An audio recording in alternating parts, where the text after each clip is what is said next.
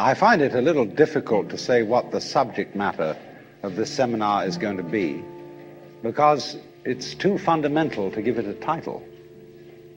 I'm going to talk about what there is. Now, the first thing, though, that we have to do is to get our perspectives with some background about the basic ideas which, as Westerners living today in the United States, influence our everyday common sense, our fundamental notions about what life is about. And there are historical origins for this which influence us more strongly than most people realize. Ideas of the world which are built into the very nature of the language we use and of our ideas of logic and of what makes sense altogether. And these basic ideas I call myth, not using the word myth to mean simply something untrue, but to use the word myth in a more powerful sense. A myth is an image in terms of which we try to make sense of the world. And we at present are living under the influence of two very powerful images, which are, in the present state of scientific knowledge, inadequate. And one of our major problems today is to find an adequate, satisfying image of the world. Well, that's what I'm going to talk about. And I'm going to go further than that, not only what image of the world to have, but how we can get our sensations and our feelings in accordance with the most sensible image of the world that we can manage to conceive. All right, now, the two images which we have been working under for 2,000 years and maybe more are what I would call two models of the universe, and the first is called the ceramic model, and the second, the fully automatic model.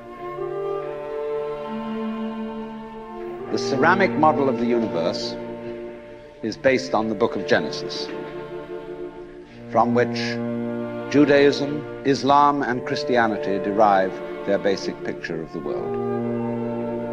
And the image of the world in the book of Genesis is that the world is an artifact. It is made.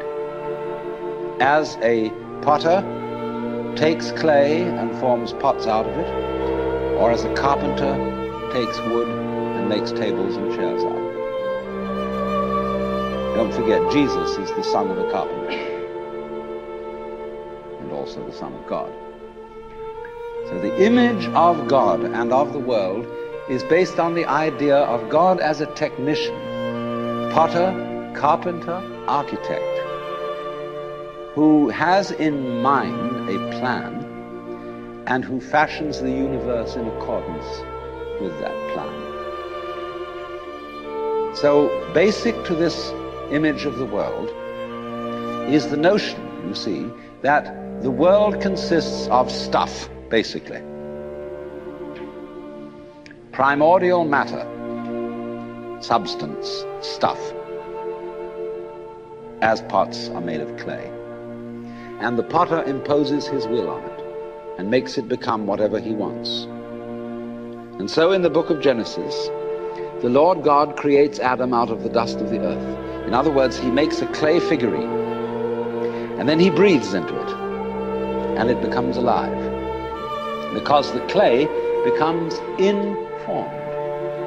By itself, it is formless. It has no intelligence, and therefore it requires an external intelligence and an external energy to bring it to life and to put some sense into it.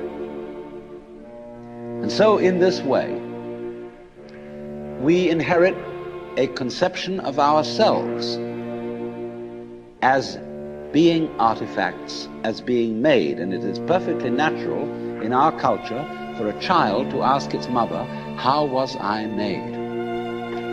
Or who made me? And this is a very, very powerful idea But, for example, it is not shared by the Chinese or by the Hindus. A Chinese child would not ask its mother, "How was I made?" A Chinese child might ask its mother, "How did I grow?" which is an entirely different procedure from making.